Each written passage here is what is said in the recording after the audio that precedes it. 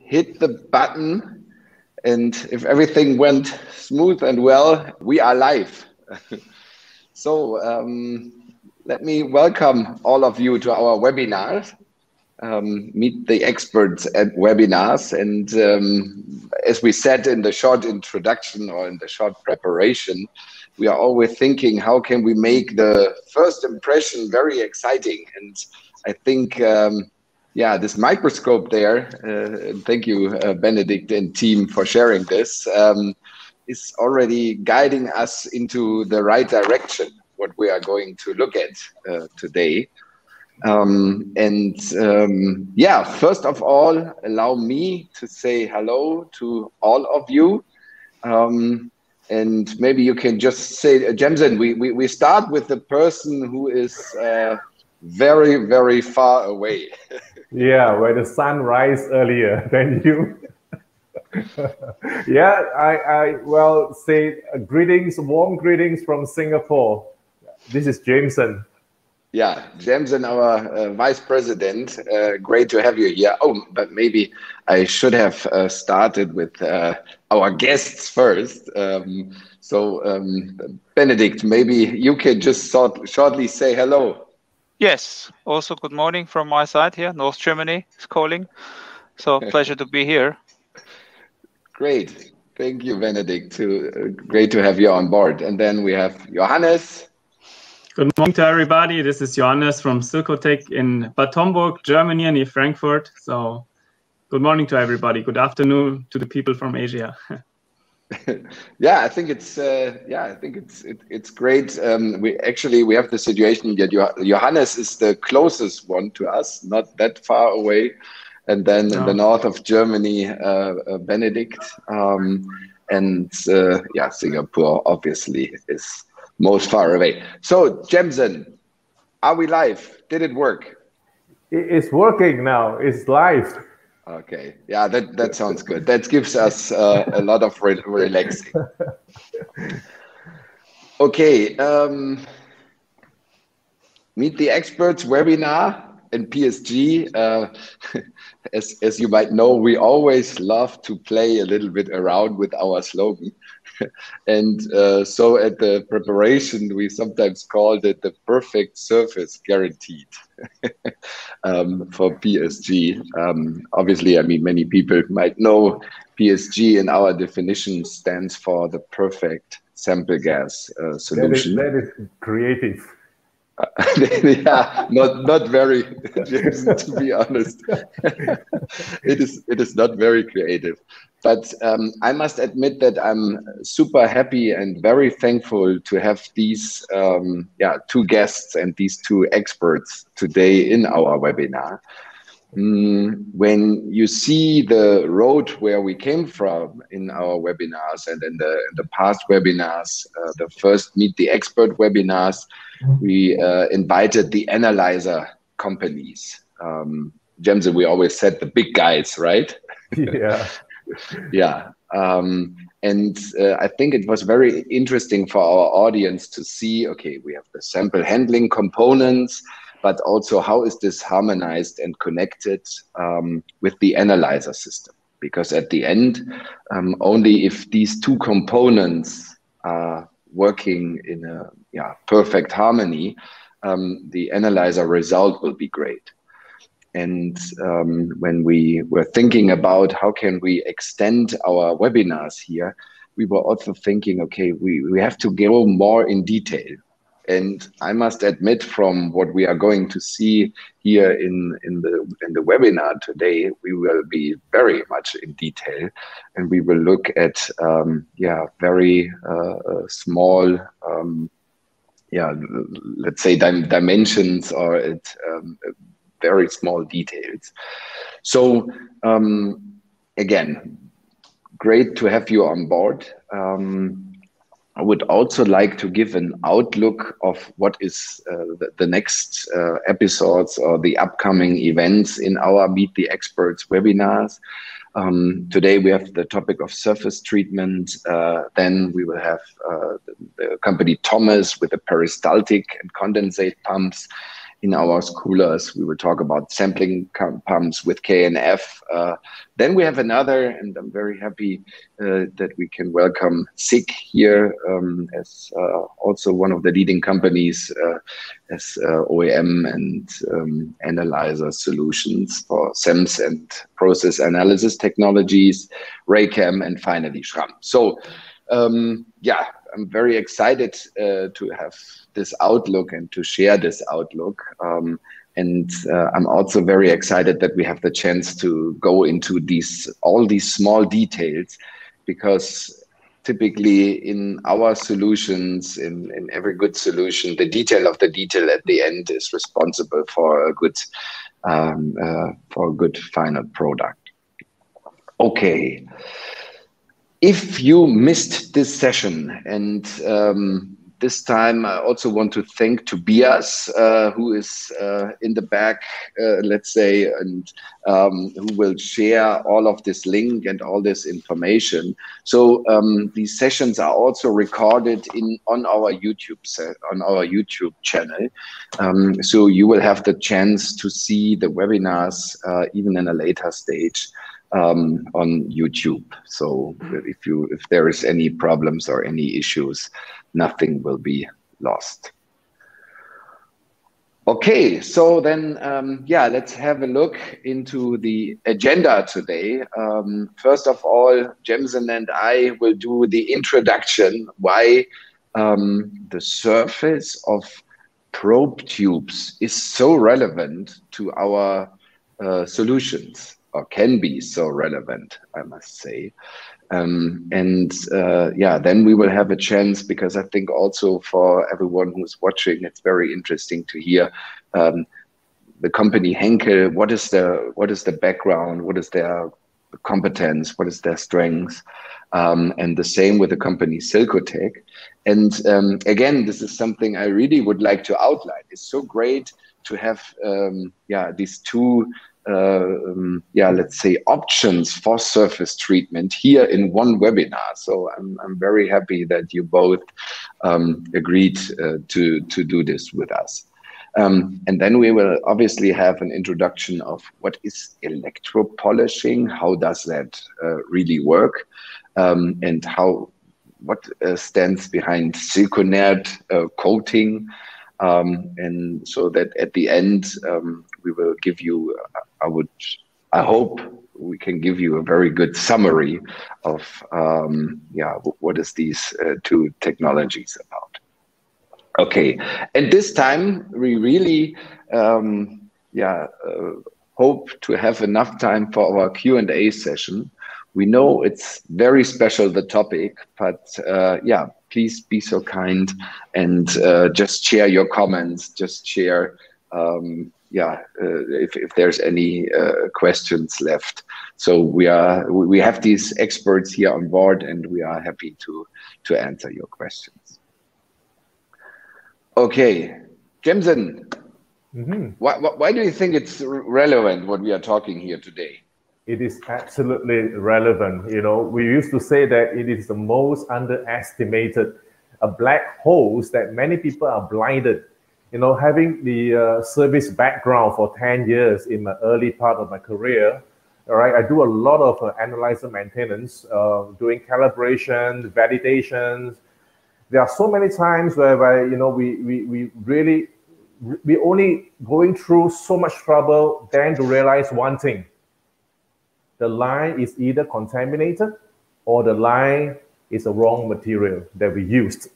There are areas whereby there are memories effect, areas where there are absorptions, desorptions effect along the line, and it has served the biggest surface, you know, area again, you know, in the entire sampling system. So there are so much that we can share. I'm just wondering, in 1 hour, are we able to cover, you know? So let's hear from the expert. Yeah, no, absolutely. What we wanted to do here is we just wanted to say this is a typical PNID, what we already shared in other webinars. So we have the sampling situation depending on the application. If it's a SAMP system, we have extractive, hot extractive gas sampling probes, where we take the sample. If it's a process analytical, it depends. There might be no dust, so there might be no filtration needed. But then comes the part, and this will be the main part of our talks today, then comes the transportation of the probe.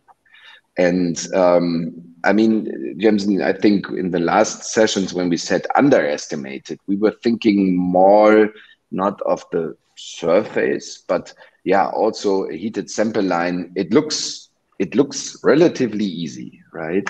But also that the heat is in all areas of the line, you will have the same heat that will ensure the holding temperatures.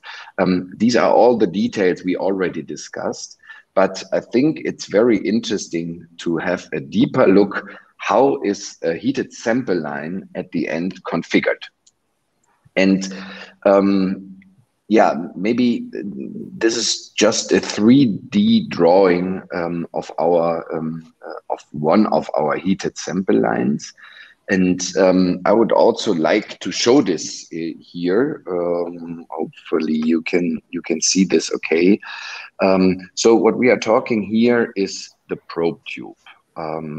And the probe tube, which is in contact with the probe, we have many varieties of probe tubes. But like Jemsen already said, depending on the length of the heated line, of the probe tube, this can represent the biggest surface in the entire sampling system. So I think that's the reason why it makes complete sense to have a deeper look into this. Maybe I can also shortly at least use the chance to show you the different configurations and the way of different configurations of our heated lines. This is just our web page, and here in the download section, you can find, oh, maybe I'm going to switch to English. And here in the download section, you can find the match code for the heated sample lines. And there you can already see, let me go down here. Here you see the match code system. And there you already get an idea how many different varieties of sample tubes, of process or probe tubes are really possible. And Jemsen, this is something you also said in the other webinars. We always have to have a look at the application. So we cannot use PTFE for all purpose. Yeah, sometimes stainless steel is not the right application, and sometimes we do need a coating, right? Absolutely. Yeah. Yeah. I also tried to find some pictures. I mean, this is already something, Jemsen, what you indicated, that it can, yeah, contribute or represent 50 to 90% of the surface area in the heated sample line, or is represented by the heated sample line. And yeah, so there can be some effects, and that's the reason why we are looking into this today. Underestimated is a good, I was searching for a picture. See, this is a plant we once visited, and you might catch an idea here about the length of the heated sample lines. And I know, I mean, in general, every engineer, when he has the possibility to design the system, he might see that he will move the analyzer system very close to the point where the sample is taken. But Jemsen, we also know in many applications that it is not possible to move very close to this area, right? Mm-hmm. Yeah. And so and then yeah, I just wanted to give an impression. This was a very long line we delivered. So the sampling point was somewhere up here, and the analyzer room where all of the lines came together. Yeah, which was actually, I think it was not a 300-meter line, but it was a very long line. And Yeah. so I think it's clear that all of this can have a big impact on the measurement. Okay, good. Yeah. So I would like, here we already have a picture of the stainless steel coils, which are used in the production of our heated sample lines.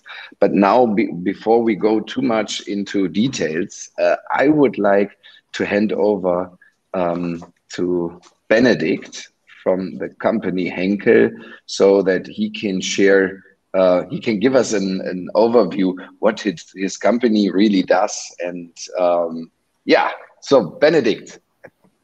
Well, thank you, Jörg. So you should see now my presentation live. Yes. Again, welcome. Well, what you ask, what is Henkel? Yeah, Henkel, we are a contractor for chemical and electrochemical surface treatment of stainless steel mainly. Yeah, so we have various processes in-house for metal surface treatment. So it's chemical pickling, it's chemical polishing, electropolishing. We'll take a closer look afterwards.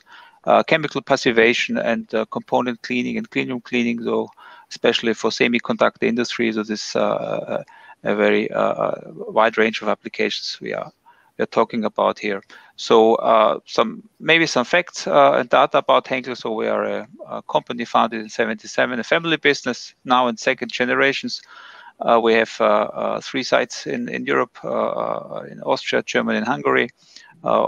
And approximately 180 people, according certification according to 9000, 14001. And well, material and design is important. This is, of course, an issue, but our mission is that the surface shows the value of the components. Or this is very important if you're talking about very sensitive productions and products. The surface treatment here is a very big influence on the success of a plant or a process. When we are talking more or less about stainless steel here in this webinar, so we have processes for ferritic, austenitic, duplex stainless steels, but we also have we offer also processes for other alloys like nickel, aluminium, copper, titanium, and so on. I don't want to go all the list completely through. Special alloys for medical industry. So this is more or less the range of material we have surface treatment processes. Wow. And so is the Benedikt, if I may ask, so yes, the numbers of treatments you do, is this complete mix, or is there a majority, or?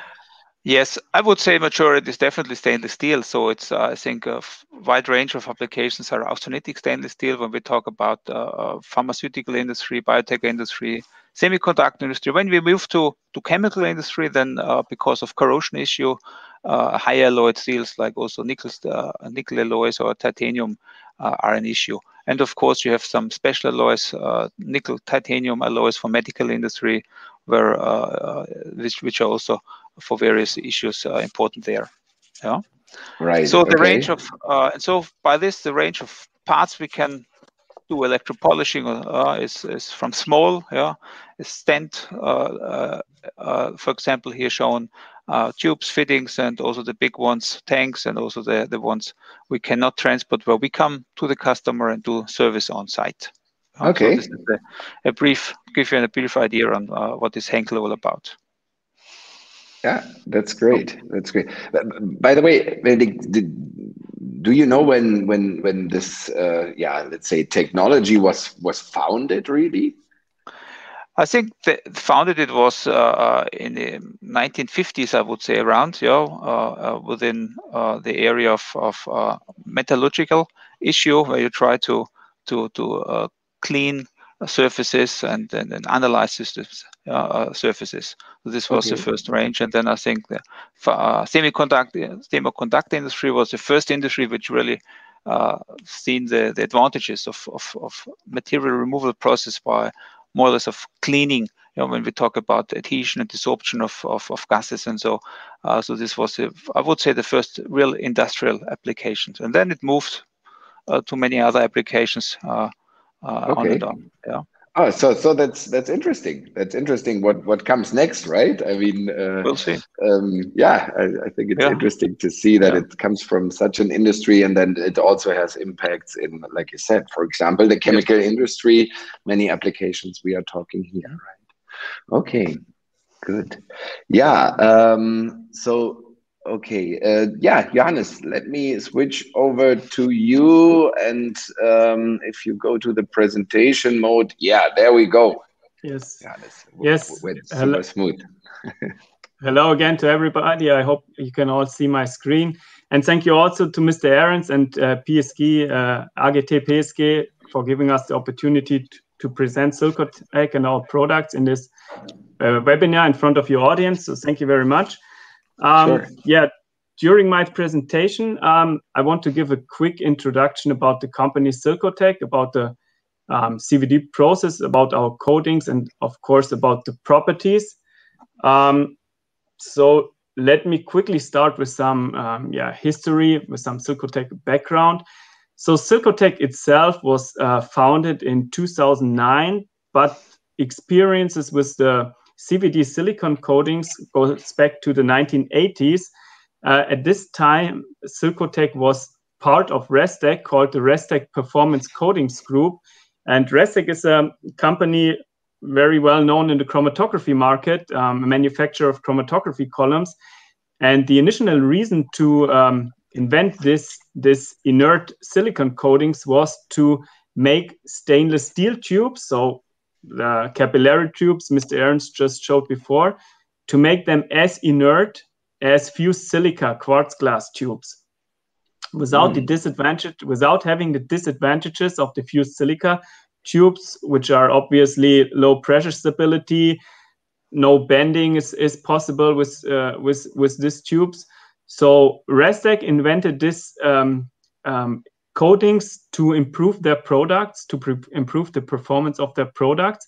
And then during the time at Restec, when of course the coatings were limited to the chromatography market and the chromatography applications, the Restec Performance Coatings Group discovered that there are many other applications for the coatings, for oil and gas applications, semiconductor applications, bioanalytical applications. So this created the idea of separating from Restec, separating from the focus on the chromatography market, and found an independent company, which was then done in 2009. So the SilcoTek, or the Restec Performance Coatings Group, spun off from Restec and formed SilcoTek, completely independent now and open for many different markets. And this turned out to be the right position, because from this point we were able to apply our coatings for parts that were used in many different applications and markets. And SilcoTek grew. Now we are up to 80 people. Our headquarters in the US. And we just doubled our capacity in 2019, and are still growing and still on a good way. Okay, so it seems like there's some demand for your application. Yes, fortunately. So yes, our main market also switched a little bit from chromatography and is now more in the semiconductor industry, where we also coat many stainless steel parts for corrosion resistant inert surfaces. That's the main industry now. Okay, that's interesting. Interesting to hear. So, what was the first applications you went into when from the GC application? What was the first ones? Oil and gas, probably. So we coat a lot of parts for the oil and gas industry, for sulfur analyzing. So we make the stainless steel surfaces inert to prevent sulfur adsorption. So I think this was the first application besides the chromatography market. Yeah. Okay. Yeah. Okay. All right. And Johannes, maybe just one question for maybe the viewers even from Europe. So you are representing SilcoTek here in Germany, or? Exactly. Okay. We are a sales office in Germany, and we are representing SilcoTek in Germany. That's okay. Right. Yeah. All right. That's interesting to see and to hear. Yeah. So rest of the presentation would then be technical background. So therefore, I would give back to Mr. Henkel. Yeah, we do this later. Okay. Wow. Now, first of all, thank you for your introduction. And let's switch. Benedikt, I can see your screen now. And we see something I think you have to explain. Yes. So thank you. I'll try my best. Yeah. Well, I'd like to give you an idea of what is electropolishing. So I gave you here one sentence in 3 lines. What's it all about? So it's an anodic dissolution of metal, by more or less anodic oxidation in an electrolyte, and using a external direct current source. Yeah. So if just to you can also easily explain that the electropolishing process is a reverse of a galvanic process. Shall mean we remove material from the surface. 5, 10, 15, 20 micrometers. I'll give you an idea of, later. Yeah? When we talk about tube electropolishing, this is this picture shows nicely how it works. Yeah. So we have the tube, the stainless steel tube, for example, as the anode. Yeah.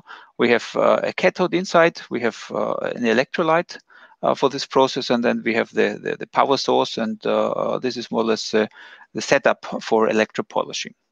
And when we turn on the power, then we are capable to smooth the surface by electropolishing. This drawing here nicely shows what happens before and after electropolishing. So it's this kind of smoothening, and by electropolishing with a material removal of approximately 15 to 20 micrometers. Okay. This is a lot of theory now, and I think nicely seen also when you look on a surface by microscope. This is a picture you see in the beginning. So and we'd like to give you an idea how this works. What we can see. Let me switch over here. Yes. Yeah. Okay. So this is now my colleague giving you an idea. So we have prepared a sample here. We cut a piece of an internal electropolished tube. And now we place it below a microscope. Wow. And by this, it's a standard light microscope with magnification around 200 times up to 500 times. And what you can see is, we'll switch now to the microscope. This is more or less what you finally see. So it's a surface magnification of around 200 times, indicating here on the left, and you see nicely a very smooth topography of the surface, with light elevation, and this is and then when you have a closer look on the surface, you see it as a shiny surface. So this is something you can even see without the microscope, right? So yes, the brightness, the brightness of the surface after electropolishing is a typical application. But how you can see it, that the process was applied successfully. What the capability of the process is giving in this shows you this picture here. The nice way is that you can by the electric power, we can control the process, and remove material step by step. So this, for example, is a starting surface here of a tube ID a half-inch tube with 316L, starting with an array of 0.33 micrometers. And when we start our process, we slowly start remove the peaks of the surface. Yeah, here 5 micrometers removal, and we go on here to 10 microns, and then up to 25 microns, and you see that's it's nicely smoothing of the surface.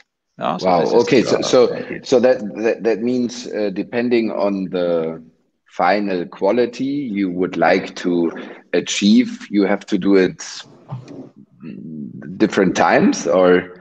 No, this is a one run, so it's okay. Up to you how long. So the material removal rate is in this proportional, is direct proportion to the electropolishing time. Yeah. Okay. And so as long you electropolish, then you're removing material. So roughly with an austenitic stainless steel, you can say around 1 to 2 micrometers per minute electropolishing. So just giving you an idea.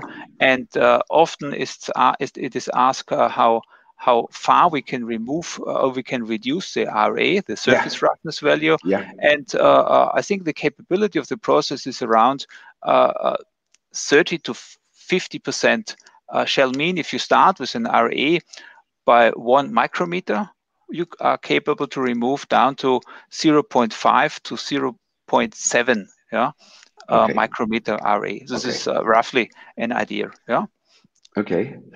And Benedikt, if I may ask you a question, sometimes there in some specifications or in some RFQs we received, or really in the specifications, it only says electropolished. What are you doing with? Is this very common in your industry, or do you also see that, or is always that the final quality will be defined? How do you experience this? So unfortunately, yes, often people ask us just electropolish. This makes the life for us a little bit complicated, because we need to specify the process, and for us it's always very smooth and very smart if we get a specification where the process is described, where starting array is defined, or we ask, or we are told where we have to go, which final array should be achieved, and so on. Also the final cleaning steps after electropolishing are very important, because when you are you don't want to contaminate the surface after electropolishing by any rinsing steps, for example. So all in all, any kind of work instruction, specification, SOP, whatever you call it, is very helpful. It must not be a 100-pager. So I think 1 page is quite enough, to define what the customer wants and what we should do, and this is very helpful then for us. So this is an advice at this point of view. Yeah. Okay. No, but it's interesting that you experience the same issues or the same problems, because whenever we receive requests with this specification, we have to ask back, and then you sometimes find out that there is no real definition of Yes, because it's also important to specify, because there is in the guys in the States, for example, also define that, for example, a flash electropolishing is not allowed. This is something where you just remove 1, 2, 3 micrometers. And this is also, it's electropolished, because your component was in the bath. You have electrolyte. You have so it's. But in the end, the experience tells that all the benefits. And this is what we are talking now within the next 2-3 slides, is the benefits you only generate if you remove 10, 15, 20 micrometers of the surface by electropolishing. And so from this point of because of this, and also because of this point of view, any kind of specification is very helpful for us. So let me summarize 2 points. We need a specification in best case. Yes. And the starting material, or let me say maybe the starting quality, is essential for the final result. Yes. This is very essential. Yeah. Okay. Okay. Yeah. Okay. Thank you. Yeah. Well, and why we do electropolishing? So this is maybe also interesting. So it's in the end, it's the optimization of the surface properties. Yeah. Especially here, we're talking about mainly of stainless steel alloys. Yeah. So I already mentioned that the process supports smoothing of the surface. Yeah. We've seen nicely in the pictures shown already. Yeah.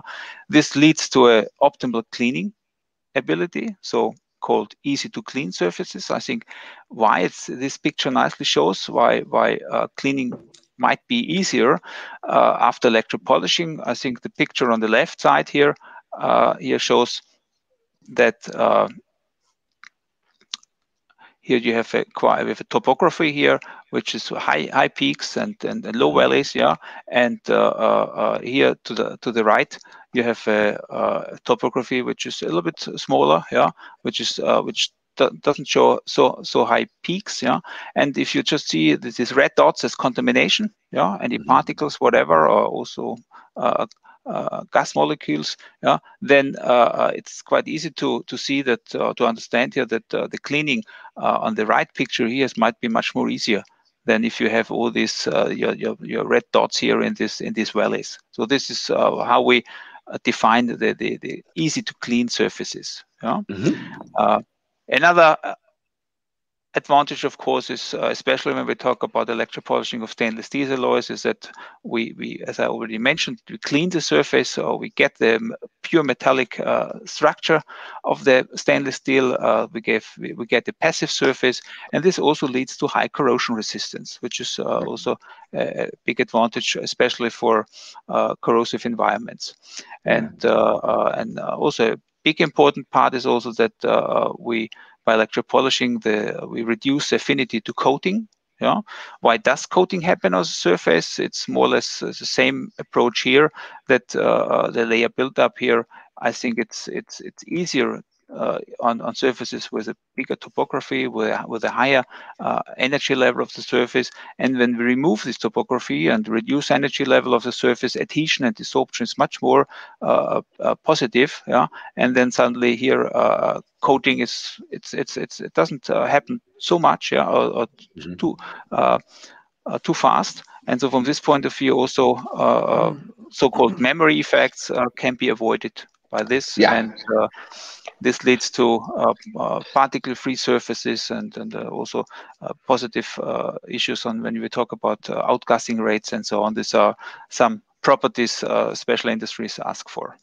Yeah, Benedikt, if you can do me a favor and go one slide back. Yes. And Jemsen, I think that's important for here. I feel our call in the area of the memory effects, because the problem in our measurement is when we have the collection of these particles or of these items, Jemsen, we would not measure it, right? There is a couple of possible outcome. One would be resulted of a smaller amount of concentration. For example, if somebody were to measure some gases, particularly in moisture, and nobody will come to a point that they want to do a simulation of moisture, and they were talking about T90. It is almost impossible to achieve a T90 without first understanding what material of this line they are talking about. If they don't address the line, it's gone. And I think the theory is that the selection of these particles in this mountain area, let's say, that results into lower concentration measurement at one point, and then when these particles are moved, maybe some or some more of them all together, then you will see a peak, right? So you can at the end say that your measurement is never right. That's probably from I would say from the sample handling component, from the analyzer line. This is the impact or the issue we have there. Okay, thank you, Benedikt, for outlining this. Well, where does there's electropolishing find applications? So here, just to give you an idea, so a wide range of applications, and a lot of these applications also, define a need of electropolished tubes and fittings for transportation of fluids or gases. And so this is a major application here, especially when you build then special constructions like tube bundles or any manifolds or whatever. And also mentioned as in the beginning, also the electropolishing of these heated sample lines, is an application. So when we talk about tube electropolishing, then we have the capability of electropolishing of straight lengths. So this is about 6 to 7 meters straight lengths tubing electropolishing.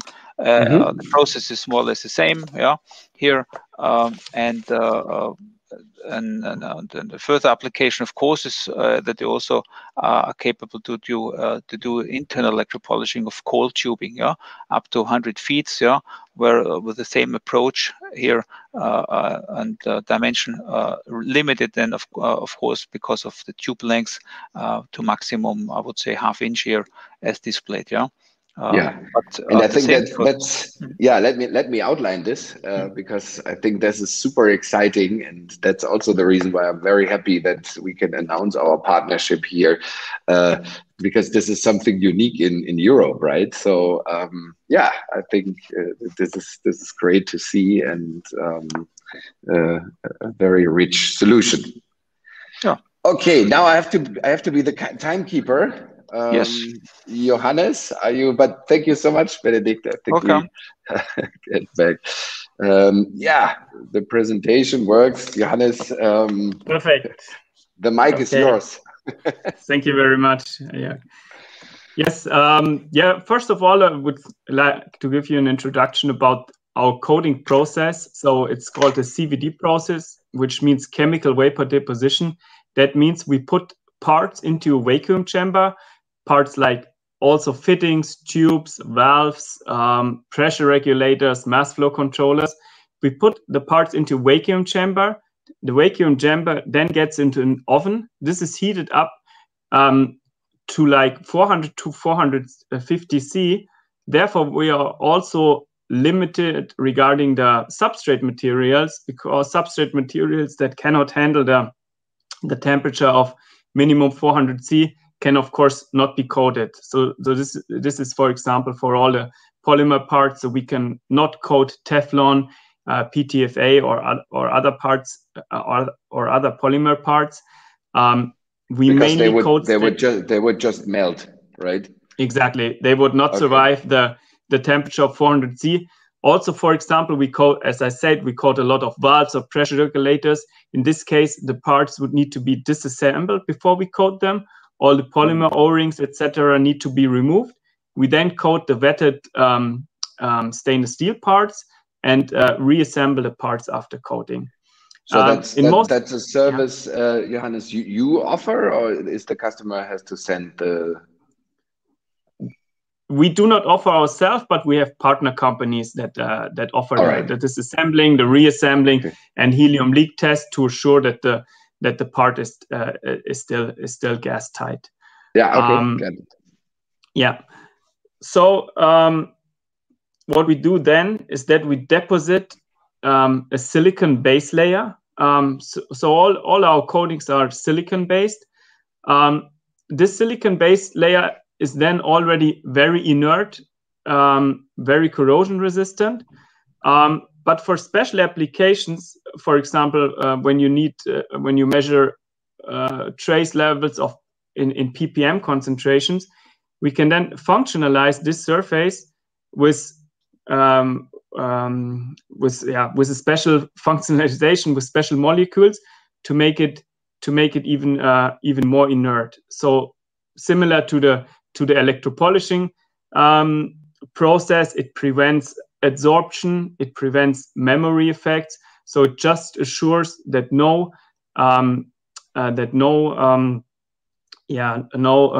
gases you want to analyze adsorb to the surface and do not reach the analyzer.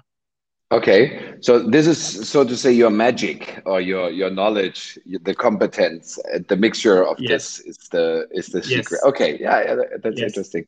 Of course. Yeah, and with these functionalizations, for example, you can then also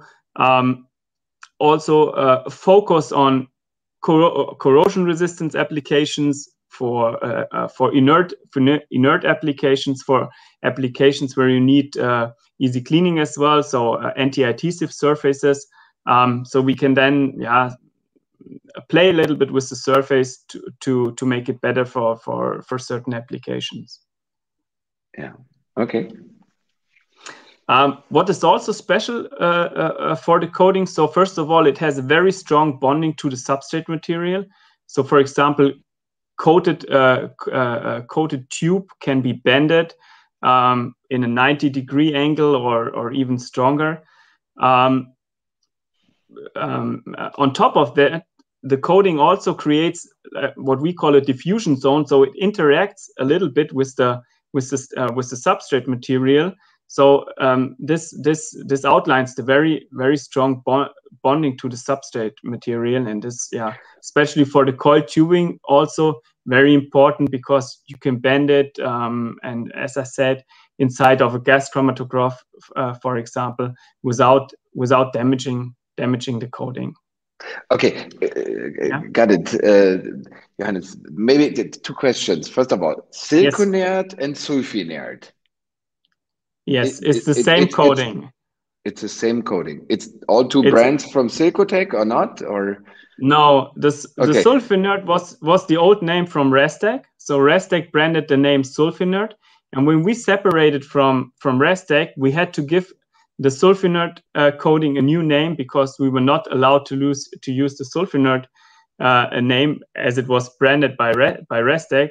And therefore we now call it at SilcoTek SilcoNert 2000, but it is exactly the same coating. So we often get this question, and there's still a lot of requirements out in the market for the SulfiNert coating, and we still explain it at least once or twice per week that it's the same coating, but it's exactly the same coating, no difference. So, okay, yeah, that's what I wanted to ask. So this is exactly the same.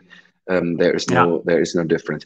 And allow me to understand. So you said a 90-degree angle is possible in the bending, right? Yes. So if it would go higher, there could be a damage to the. Not really. So what we do, we recommend minimum bend radius, not because the coating can flake off. What can happen is that the stretching creates new surface area, which is then not coated. But the bonding of the coating to the substrate is so strong that it will not flake off, so you will not see any flaking. Another thing I got it. Yeah. Yeah. One thing I forgot, which should be also very important for heat trace lines. So as I said, normally we put parts into vacuum chamber, and then they got into an oven and are coated inside and outside. For coil tubing, we use the tubing itself as vacuum chamber. So we put adapters to the beginning and to the end of the coil tubing. We then evacuate the inside of the coil tubing and then inject the coating gas. The disadvantage is that the outside is not coated. The big advantage is that we can coat coil tubing up to like 700 meter lengths. And in most cases, the outside coating is not that important for our customers. So only the inside coating, the inert inside surface is important. And therefore it's a big advantage that we can coat very long lengths for the coil tubing. Yeah, I think that's going to be an interesting question, Benedikt, also for you. We will come to this later regarding the lengths, because I just saw from the audience that there's a question regarding the lengths, and I think we can give a good answer for this. Okay, thank you, Johannes. Yeah. This slide just shows a comparison of coated sample cylinders and the effect of the coating. So if you have a sample inside a sample cylinder with for example, mercury concentration, and the cylinder is not coated, all the mercury will absorb to the surface after some days, and you are not able to analyze it anymore. If the sample cylinder is coated, this is the line on top, you see is more or less stable concentration even after 50 days. So this shows pretty good the effect of the coating regarding inertness. Maybe I think it's good to explain that you took mercury, because mercury is known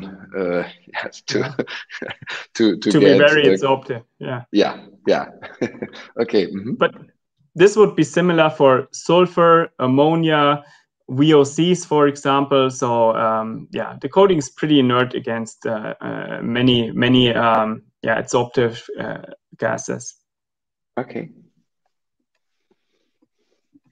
Yeah, here's just a little picture how it would look like on a straight tube, which would be coated inside and outside.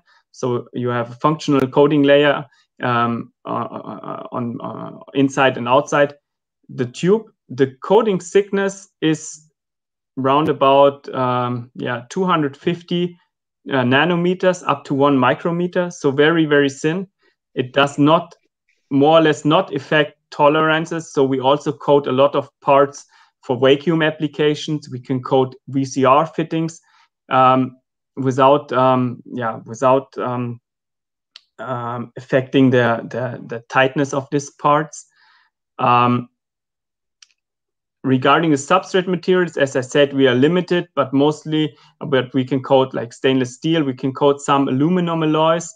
We can coat special high nickel alloys like Hastelloy or Inconel. We can coat on glass. So we coat, for example, a lot of glass GC inlet liners. And what the properties that the coating creates is inertness, corrosion resistance, hydrophobicity, anti-adhesive surfaces for applications also in the bioanalytical industry, for example. And what is new, so I have to correct me a little bit. At the beginning, I said that all our coatings are silicon-based. This is not 100% correct anymore. So what we can do now also is that we just put this functionalization that we normally put on the silicon base layer. We can now also put it directly on stainless steel surfaces, for example. Yeah. Okay. So this is something new. Yeah. Would you say also the majority is stainless steel in your applications? Yes. Or okay, so that's absolutely. Yeah. I would say at least 70-75% is all kind of stainless steel material. Yeah. Yeah. Okay. Yeah. Okay. Aluminum is rising. Is strongly rising, but it's still mainly stainless steel. Yeah. Okay. Yeah. Thank you. Yeah. Yeah. So this. Sorry, I forgot one slide. So this is a comparison slide for corrosion resistance, just to quickly show you the effect of the coating. So what we did here, we put uncoated and then 2 coated coupons into an immersion, and just left it there for 24 hours, and then you can see that there's a much less corrosion on the coated coupons compared to the uncoated coupon. Yeah, and this is for many acids. I think this was HCl, but coating is very resistant against many acids. Yeah. Okay. Yeah. Good. Great. Thank you, Johannes, for sharing this with us. You're welcome. Yeah, I think, wow, very interesting, and a lot of news and a lot of new information. And there is some questions, so I have to speed up so that we are going to have enough time for the Q&A session. Yeah, maybe this is something, and Benedikt, again, thank you for supporting this slide here. And I think that's a great overview of the different, let's say, of the different technologies. On the one hand side, the SilcoTek coatings, which Johannes just explained. where also the process is described here. So that really should give a good idea, for example, regarding the roughness, the RA value, which obviously in the silicon covering, that there is no change to this. No. And what I would like to show here, or I think the great idea here to combine these two technologies is really that you use the best of both worlds, so to say. I really think we should share this overview because it can help our customer in the different application to maybe decide what is required, because this is probably also something when we discuss specifications, it is for us very important to understand the process and then to decide if a combination of the two technologies will be best for this, or what is finally the recommendation we do here, right? So let me have a look at the different questions which just came. There was one question I've seen, Benedikt, and this is regarding the length. Is there a limitation on a tube length? I think this question is related to, it's related to the polishing. Can you say something about that? Yes, due to the setup of the electropolishing, we are reduced to up to 100 feet length, for electropolishing of coil tubing. So it's a limiting factor here we have to accept for many reasons, and also for the so far applications we have, it's up to this 100 feet, which work quite nicely. Okay. Yeah. But I think it's also good to use this webinar because we have many times these discussions, and people think that there are plants around that can produce 300 meter in one scratch electropolished. I think we can only recommend to read the specifications relatively carefully. Maybe I want to comment. I think I don't want to say it's not possible in the end, but I think it's always the ratio between what is possible and what is needed in the end. Right. So it's and from this point of view, this 100 feet length was an idea of cooperation with semiconductor industry, which uses this kind of coil tubing as kind of pigtails when connecting tooling with the ultra pure gas distribution system. And so from this point of view, it's an application which was limited to this 100 feet. But I think it's also very important to say, I mean, if you have an orbital welding of, let's say, two pieces of 100 feet in the welding itself, you will not have any big influence on the surface. Is this something you would agree? Yes. This is I would say lived reality when we look to semiconductor industry. Then they produce ultra pure gas distribution systems with hundreds and thousands of meters length by orbital welding. So from this point of view, I think it's the orbital welding technology is available to weld coil tubing in more or less nearly endless dimensions, I would say. I mean, but that's the interesting thing. We always have discussions, and in many of our applications, we see the sample lines seamless, right? So I think, also the welding quality is probably has developed in the past years, right? I can say a lot. Sometimes a lot. I would say sometimes it isn't even difficult to find a welding, when you have these endless tube systems. Okay, so let's have a look. Tobias, hey Jörg, for the Q&A, is there some regulation define the level of electropolishing method, since it depends on the application time. The lengths we already discussed. Benedikt, can you see this question? I can see this question. I think there is question number one is a question to is there some kind of regulations that define the level of electropolishing method? I think there are electropolishing process itself. There are some standards where electropolishing itself has been defined, or specified.